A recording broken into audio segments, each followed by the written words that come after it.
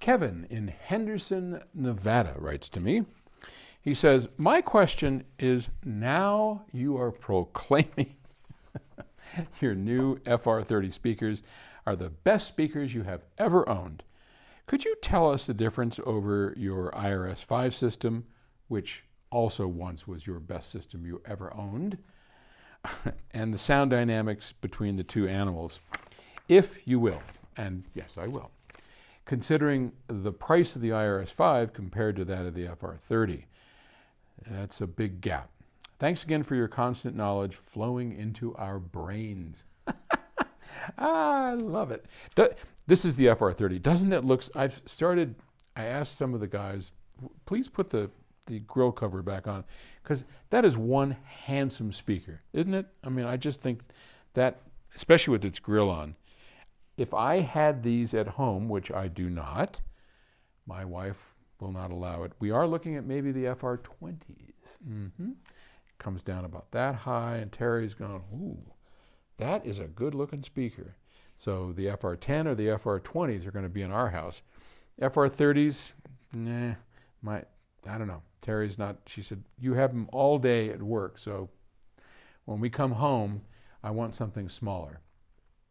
And these are just magnificent. And she's right. I mean, honestly, when I come home after spending 10 to 12 hours a day here and at the studio, I am not so obsessed that I want to have an entire room to where I start listening more to the stereo system. I will certainly play music, but honestly, when I get home, after having done this, and I usually put 12 hours a day in, I want to do something different. I want to cook. I want to watch some stupid television program. I want to read a book. That's me. So for me, having these in there, but for most people, these are just the most amazing loudspeakers, and you probably don't work 12 hours a day doing this. I can only imagine there's only so many nut jobs on the planet like me. Hopefully there are only so many nut jobs on the planet like me. Okay, so the difference between this and the IRS-5.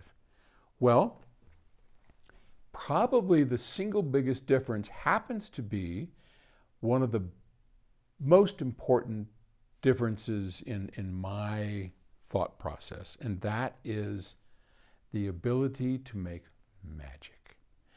And by magic, what do I mean? I mean this elusive idea of the speakers disappearing and the musicians and the soundstage in an area behind the loudspeaker, completely divorced from the room and the speaker, to where I can turn the lights low, close my eyes, and oh my God, there they are, right there.